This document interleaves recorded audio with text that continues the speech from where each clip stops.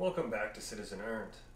Having just finished Basic Firearm Safety episode 20, and then The Anatomy of a Pew, How Guns Work episode 21, in order for a gun owner to be proficient and prepared to function as a militia member to defend the nation, whether that mean that they assemble into a grand organized official militia or as an individual protecting an innocent or themselves at home or in public, the gun owner needs enough ammunition to be able to practice and train with. As I previously said in those two videos, guns are kind of useless without ammunition, so you have to have enough ammunition. As I discussed in episode 18, Who to Trust, competition is a great way to hone skills, simulate stress, and discover new techniques and ways of doing things. But that means I need a lot of ammo. As I said in episode 20, Basic Firearm Safety, a new gun owner should try to fire 5,000 rounds in their first year to gain proficiency. The problem is, ammunition is really expensive. For a proficient shooter to improve or maintain, at least for me, to be able to maintain, I require 50 rounds a week. It's one box of ammunition. So, 50 rounds times 52 weeks a year is 2,600 rounds a year.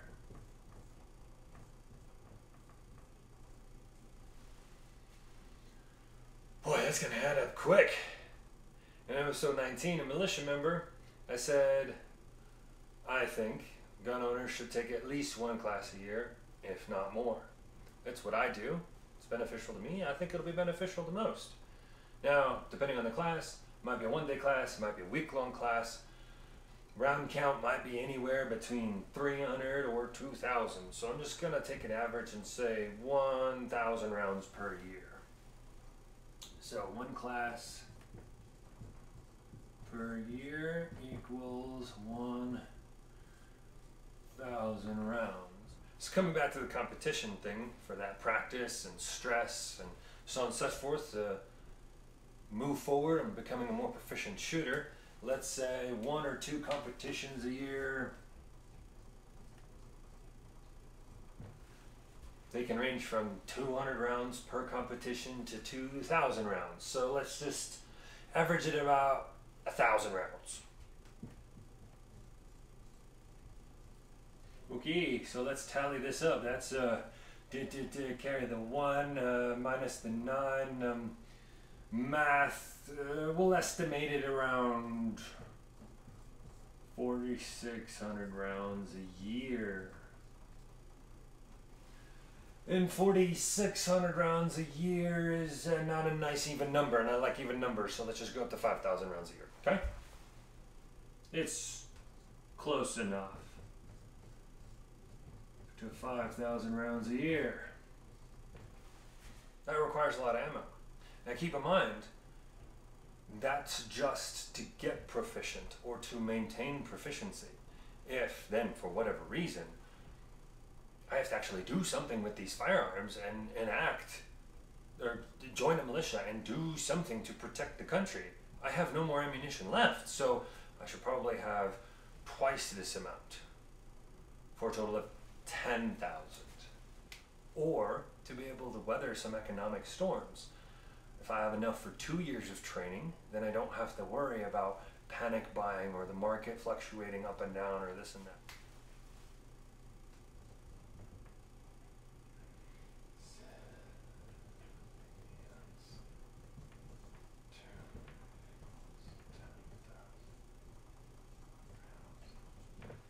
And this is my target number for every caliber that I have that is considered a defensible character. A defensive caliber, I think for most people that would probably be 9mm and 5.56 in the form of an AR-15 of some sort. So that's a total of 20,000 rounds. That's enough to get and stay proficient for 2 years. So of course, more is required if an individual wants to be prepared for longer. Other calibers that people might want to stock would be 40 or 45, 308, 6.5 Creedmoor. There are so many out there to choose from for beginners. Just stick to 9mm and 5.56. This is also dependent on scenarios because, of course, urban gun owners will have different needs than rural gun owners. Urban gun owners might not have the space that rural gun owners do, so they might not be able to store that much ammunition. Those folks are going to have to figure out what it is that they need, what they feel comfortable with, and what they need. So these are some pretty big numbers. And they add up, or they equate to a whole lot of money. Let's do a little bit of math here. Now, for this example on a cost comparison, I'm going to stick to 9mm. It is one of the least expensive rounds available.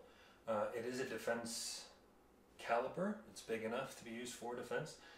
And I realize a .22 long rifle is typically cheaper, but let's just stick for 9 for simplicity's sake. Most of the time, normal prices for 9mm is about 20 cents a round. So 20 cents a round, or we're going to do a little bit of decimaling. We can turn that into $0.20 a round, right? And initially I said 10,000 rounds, so 10,000 times 0.20 equals $2,000. That's a lot of money. That's like car money in some instances. This can get pretty expensive. Well, hang on, we're gonna make this cheaper. Even at just the bare minimum for a beginner, that's 5,000 rounds.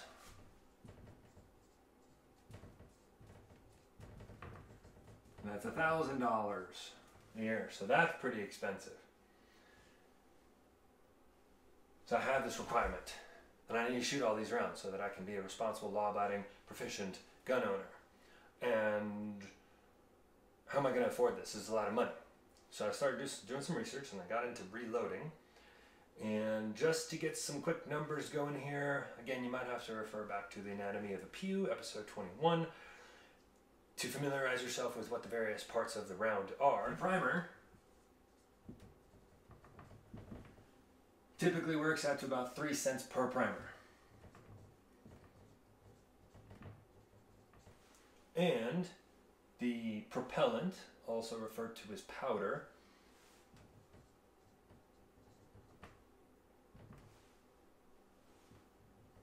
is between 3 and 5 cents a primer,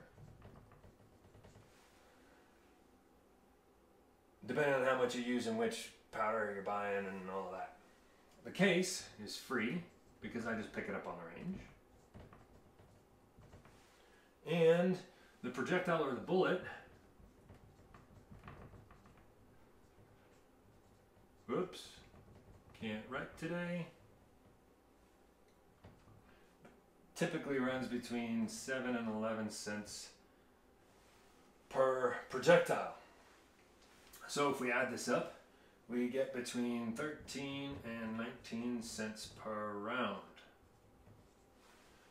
So that's between 7 and 1 cent cheaper. So if you're going to spend all the time to reload all of this ammo, that might not be worth it. So I kept digging. I kept looking. What if I can eliminate the projectile or the bullet? Just erase it. Well, now my price is between 6 and 8 cents a round. That's almost 22 long rifle prices. That's like reasonable.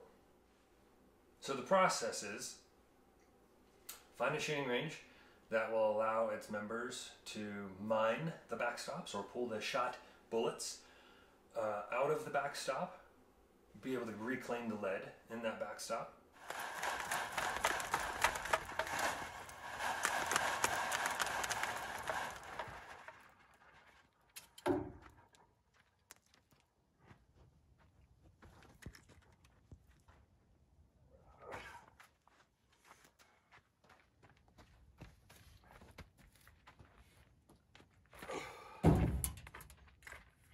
or find lead in some other way. I've tried car batteries, and I've asked dentist offices for the little lead backers that they use to take x-rays of one's teeth. Tiny little thing, but they take a lot of x-rays, and over a year can usually get you 20 or 30 pounds. Or you can buy it from rotometals.com, and you can buy the proper type of lead alloy. Now, lead has to be mixed with antimony in tin to give it the right hardness or pliability for different speeds. That's getting pretty nerdy and pretty deep. Check out Fortune Cookie 45LC, link down below. I learned everything about casting bullets from him, well, from his YouTube channel. He's a great guy. He has fantastic information. Spend some time there. With the lead being mined, then have to smelt the lead to purify it into ingots. There we go. This is just a lodgepole Dutch oven. New camera location. Yes, mask because lead and lead gas and other nasty stuff. So, oh, look at that smoke. Yeah. Whoops, whoops, whoops. So, lead is heavier than anything else. So, it's going to go to the bottom, and everything else, including rocks, are going to float to the top.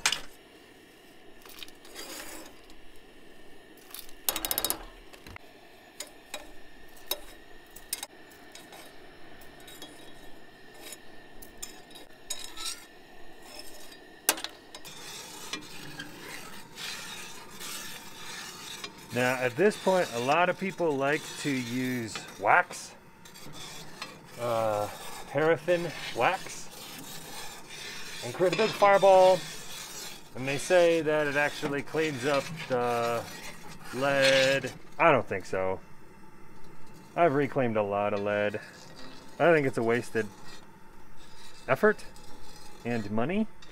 And then we use just a regular old stainless steel soup ladle.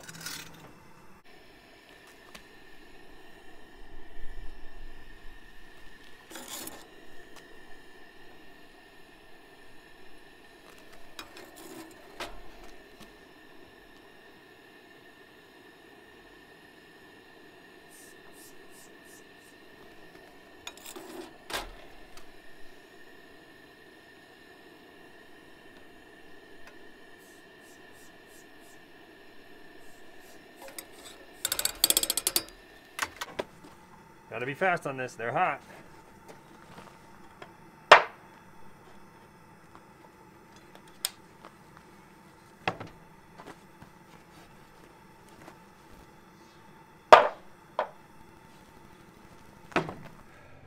There you go. 20 pounds in about an hour. No wasted or used water. Just straight from the pot. Cheap as heck. Then cast bullets from those purified ingots. Then casting in a circle to warm up the molds for about 10 minutes now. Trying to be as careful with my molds as I possibly can. Being kind to one's molds is a good thing. I always want to leave hot lead in the mold to keep it warm, keep the temperature in the mold, as it is a fairly cool day today. And the majority of the bullets are coming out looking next to near perfect. So, I'm about to start casting. Now, most people, including the manufacturer, says or provides the instructions to blacken the mold or carbon up the mold by putting some paraffin-based wax into the pot at the top and letting it scorch kind of the inside of the mold. That's used as a release agent so that the bullets will fall out of the mold much more easily. But as you can see, if you simply maintain your mold nicely, they do come out very easily without a lot of external motivation.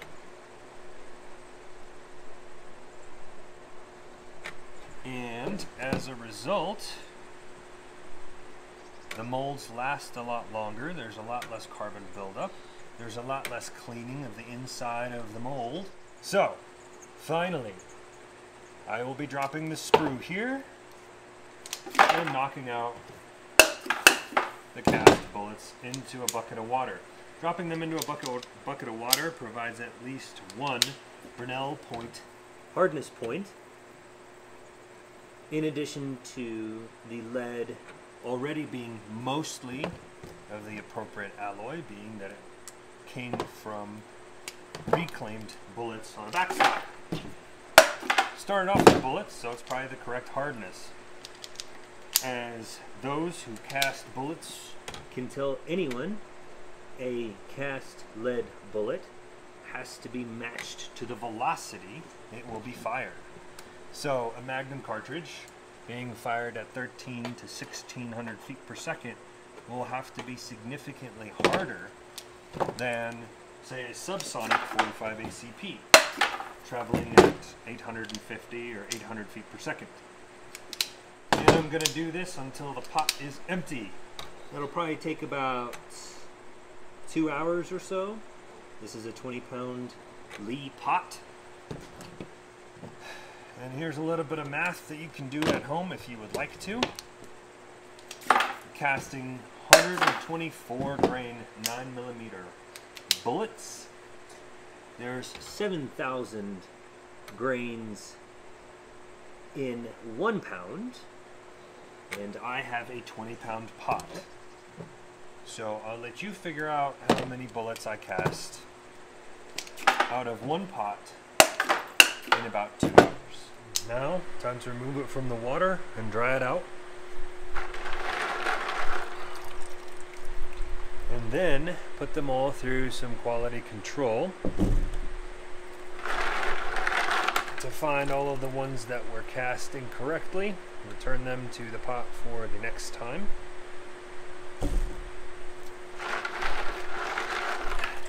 And then get all of them dry for coating. People might be thinking that lead is poisonous.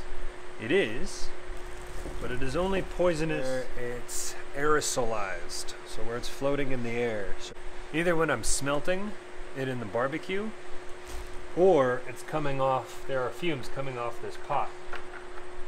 Those are the problems. So as long as I either wear a mask or get air to push those vapors out of the way and out of my lungs, there should be no problems. Touching the lead like this with my skin is perfectly fine. So thus far, with the blood tests that I have run, with as much exposure that I've had to lead, that theory proves to be accurate. Now, having quality controlled the bullets, having returned the ones that don't stack up and have imperfections in them back to the furnace, have to clean them in order to be able to coat them. So, Gatorade bottle filled with acetone, because, you know, human hands have all kinds of oil and dirt on them.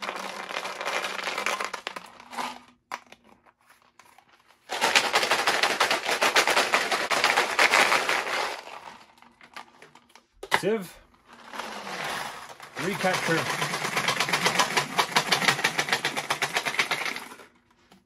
the acetone, because why not? Waste not, want not. And dump it out on a rag so that the acetone can't evaporate. Then, where did my funnel go? I found my funnel. Get the acetone back into the Gatorade bottle and start over again. Okay, and make sure to store the acetone in the Gatorade bottle or any bottle that seals, otherwise it will evaporate. Coat the bullets. So here I'm just using a regular coffee scale. I got this after the great Hafer imparted the golden ratio for coffee. So this is not the same ratio since this is not coffee. but the coffee ratio is 16.7 to 1. If you know, you know.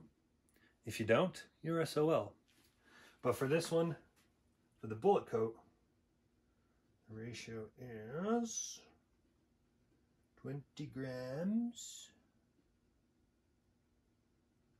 per 100 milliliters. Don't go over. I know this is boring. Measuring, being accurate is boring. But it is important.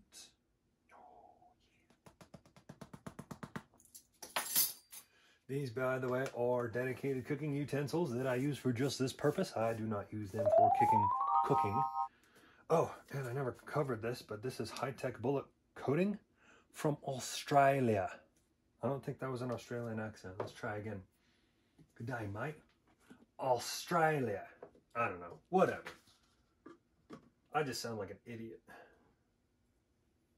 That's okay, though.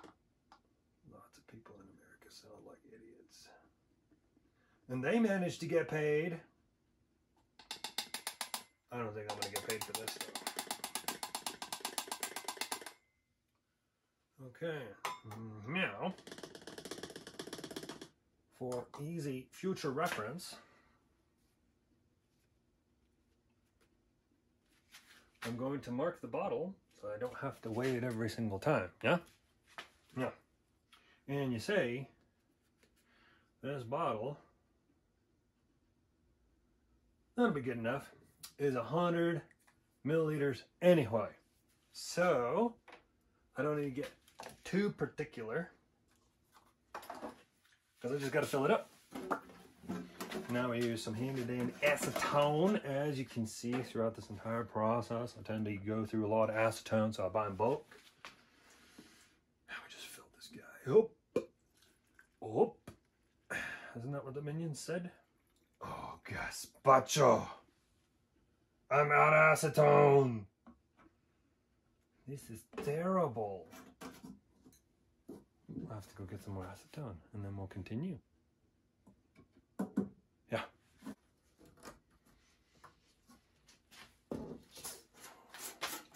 And, oh gosh, that was a mess. I should have used a funnel. Also, make sure that all possible heat and or fire sources are controlled at this point, because acetone is flammable. Now, what they don't tell you is be careful with this. It likes to produce gas and expand. I don't know if it's chemical reaction or if it's releasing bubbles inside the powder.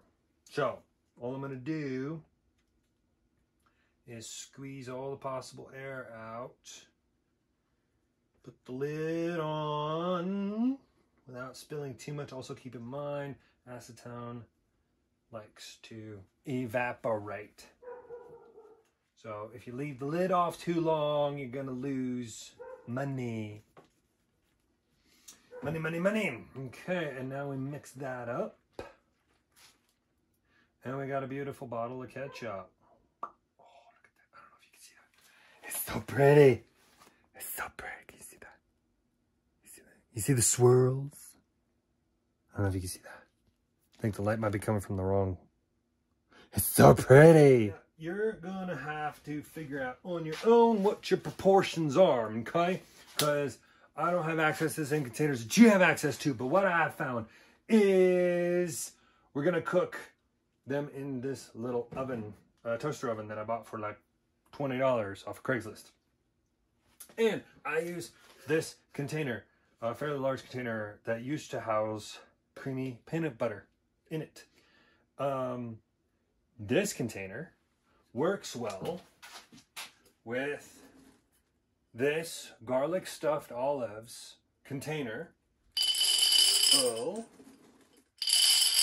of bullets. Fill those bullets up to my line. Pour them into the mixing container. And then this stuff lasts forever. You don't need much, okay? Not much at all. This is probably enough for about 10,000 bullets. So, we're just gonna give it a, maybe another, and then, you might want to do this in a well-ventilated area because there's a lot of fumes that comes off of this. Or you're in for a good time.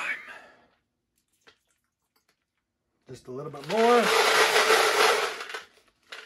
And I'm seeing a lot is caking on, not sticking to the bullets and caking on to the sides. So I'm gonna lock it in here. Also, good workout. So you will hear when you're done agitating or mixing in the coat. It'll be like a real nice uniform, like swish, swish, swish. And then when it gets kind of tacky and sticky, i.e. enough acetone has evaporated off of the mixture to leave the bullet coat on the bullets, it'll kind of do like a tick, tick, tick, tick, tick. So go from like a swish, swish, swish to a tick, tick, tick. Let's see if I can make it happen. Hear the swish? Hear it turn to the tink, tink, tink? And then we just get them properly spread out. Like so. Stuff to the side because there's not enough space, because there's too many projects, because there's not enough time. And ting ting. You can feel them peeling off of one another because the bullet coat is so sticky. Okay, now we let dry for an hour. Why an hour? Because it's assured that they'll dry and be completely dry. You see, if you put them wet into the oven, then bullet coat bubbles and cracks, and then you've defeated all of the work that you just did to get the bullet coat on there. So, be back in an hour. Okay, warm. Time to put them in.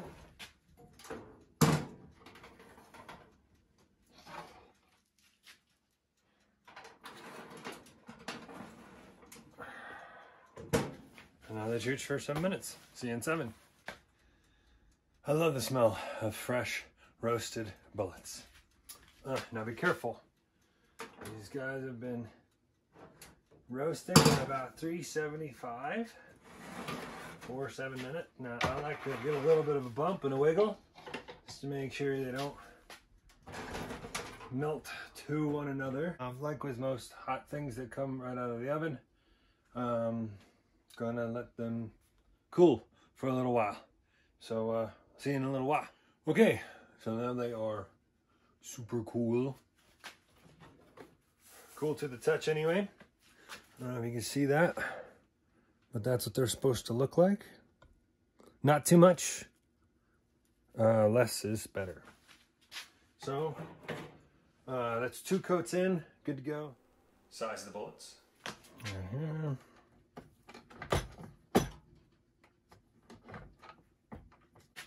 When it gets full,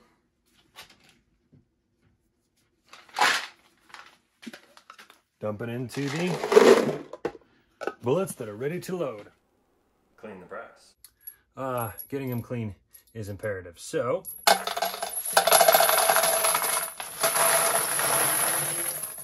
in the wet tumbler they go. Some Simple Green.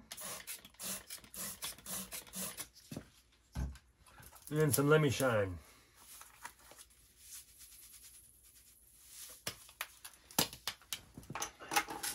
Don't forget to add the water.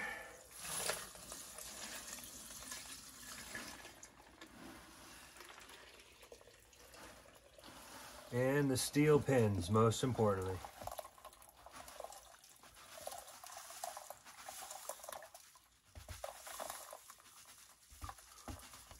That's enough.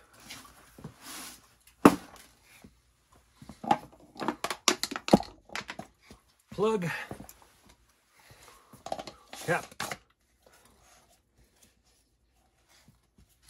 And timer.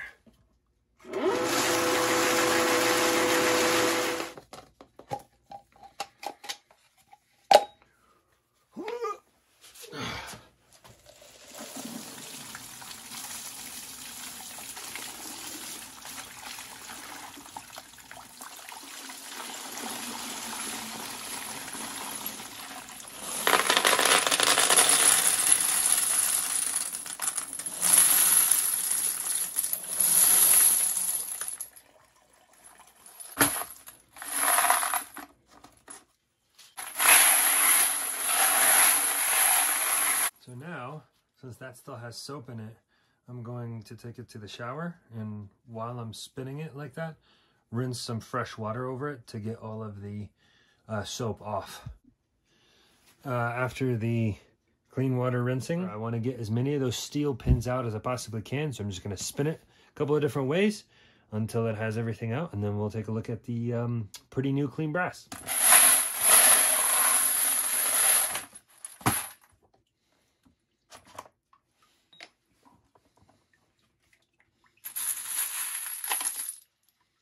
There you go, nice new clean brass.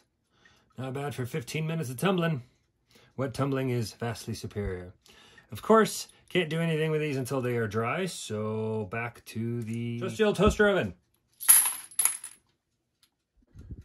Okay, I've got the toaster oven going.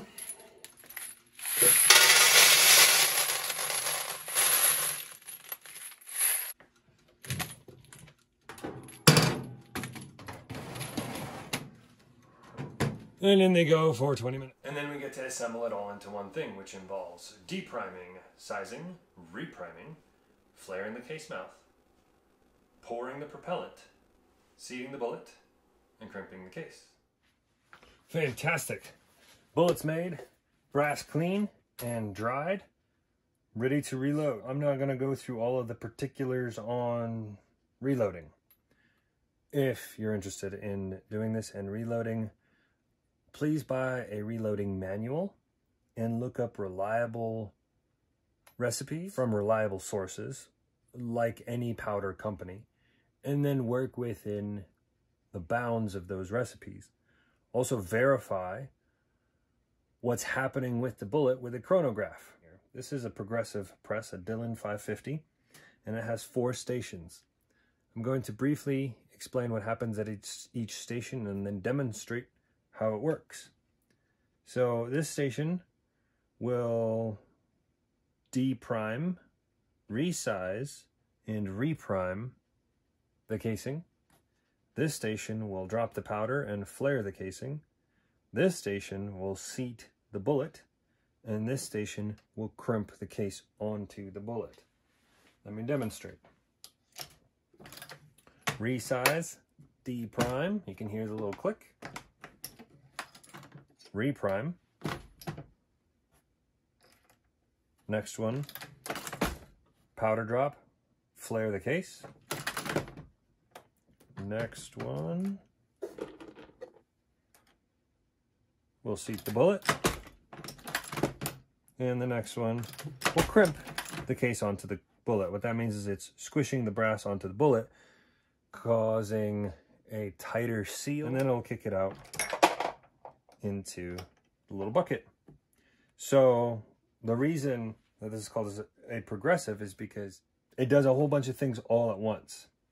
And with every pull of the lever, it will produce a round. Let me show you.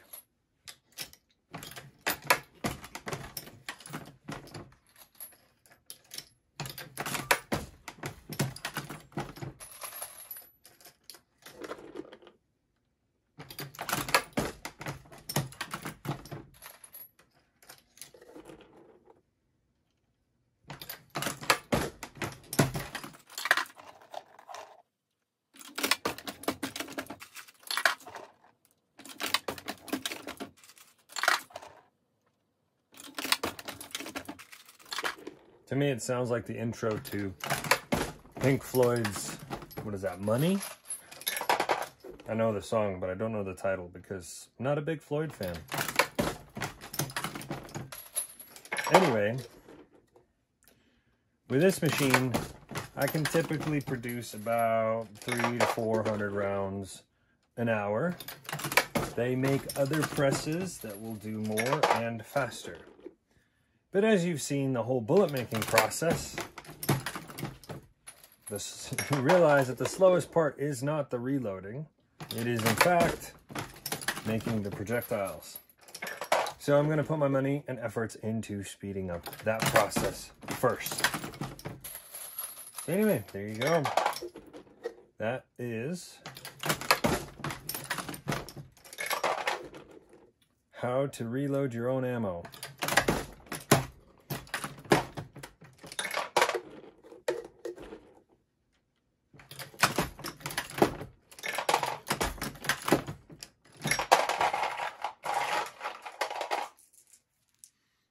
So depending on how much gets spent on what kind of reloading equipment to be able to save time down the road, and knowing that spending money on consumables like propellant and primers will keep the costs moving up, I started to save money after reloading 5,000 rounds, which is my first year requirement. After 10,000 rounds, which is my total year requirement, the cost savings were significant. And since I've been doing this for a while now, I can say that after 5 years of reloading at least 10,000 rounds a year, the cost of 9mm is being sustained at about 7 to 8 cents a round. So at 7 cents a round,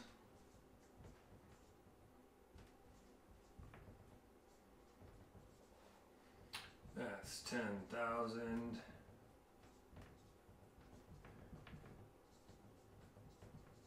$700 for all 10,000 rounds. Or if we do 5,000, that's $350. Now that's reasonable. That's like a cup of coffee, a fancy cup of coffee, once or twice a week. This does require work.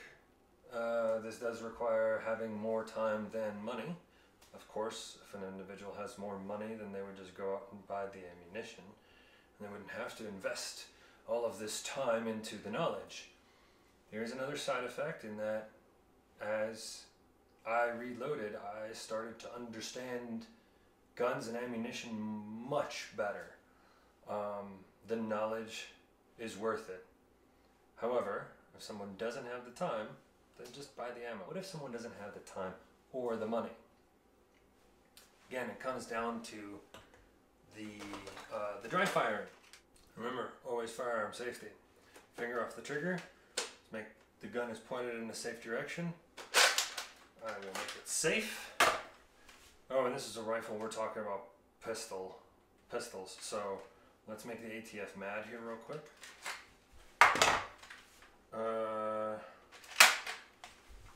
Okay, now we got a pistol. Great. So trying not to flag myself because now all of a sudden it's very short. And dry firing with a safe firearm. Just focus on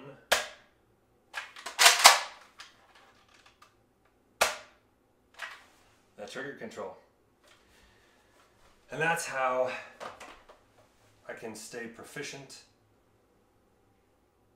possibly get better, although it's kind of difficult to get better without ammunition, but I can at least maintain proficiency while dry firing. Now keep in mind, if you do decide to get into reloading, that doesn't necessarily mean that you can sell to friends, family, or just anyone out there. Selling ammunition typically denotes a business, and that means that you need an FFL and a whole bunch of other stuff to legally be able to sell ammunition.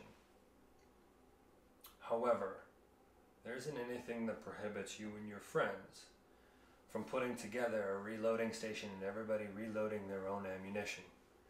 So there is a possibility of making the buy-in costs of reloading equipment even less and getting to that break-even point and getting to that cheap ammo even faster. Just remember, everybody has to reload their own ammunition. Also, Don't take my word for it. Go verify with your state and federal laws. I've covered some of the gun regulation out there, but make sure to go check and make sure that you are okay. This is not legal advice. So if someone asks you, why do you need 2,000, 5,000, 10,000, or 100,000 rounds? It all comes down to being a proficient, law-abiding, responsible gun owner. It's not just a preference, it's almost a requirement. So since I took an oath, this is my responsibility. And to me it kind of makes sense that it's every person's responsibility that's an American. I don't see why it wouldn't be. With all of the factors of gun ownership covered, it's time to get into how guns are misused.